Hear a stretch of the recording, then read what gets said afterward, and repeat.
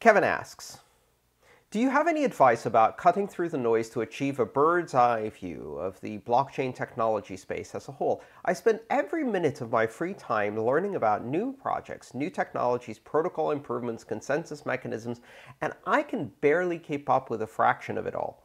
As someone who spends much more time learning in this space than I do, how do you filter through it all? Do you recommend any sources in particular that do a great job at distilling the highlights of what's going on right now?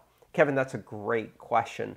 And I know that for many people, I serve as that source. It's very difficult not only to keep up with the extremely rapid pace of change in our industry and our space, but also to discern what is real and what is not. And, it's not simply a matter of the truth falling somewhere on a random curve or the news sources being randomly distributed. There are people out there who are actively trying to sell you something, and there's a lot of money floating around in this space, which has attracted a lot of unscrupulous people. So it's not just about keeping up, it's also about getting sources of information that are neutral, that don't have an agenda, or if they do have an agenda, it's an agenda based on some kind of principle, and not an agenda simply based on personal enrichment and promotion, right? So this is a big problem.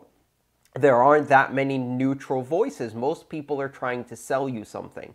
And of course, there's a lot of companies that have now joined, both companies within our space, like startups, but also companies from outside the space, traditional industries like financial companies, insurance companies, banks, etc. And they're all trying to push their own agenda. They're all trying to tell you, for example, that we can continue to do business as usual with blockchain, and we don't really need any of this open, borderless, decentralized cryptocurrency shit. We can just do databases, and that's just as good. All we need to do is give complete power to the banks.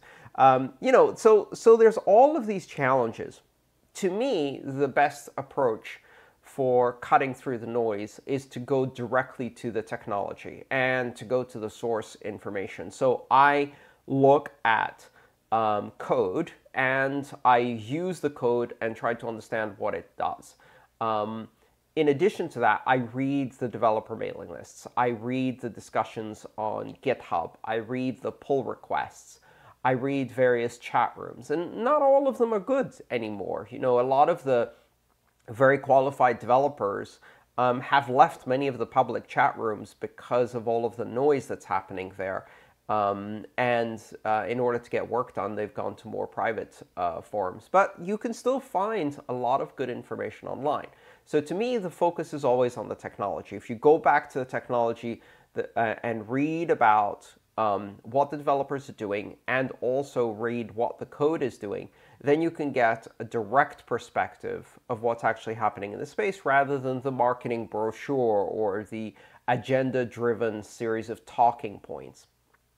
Everdread asks about crypto book recommendations. Hi Andreas, in a recent interview you spoke about your passion for reading. I've already read and loved your book, so what else do you recommend in the crypto, decentralization, and tech space? Any sci-fi books about a distant crypto future? Thanks, Everdread.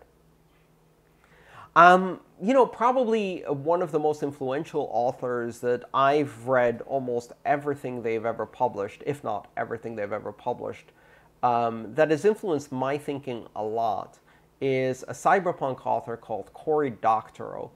Cory Doctorow has written a number of amazing books. I'm a huge fan.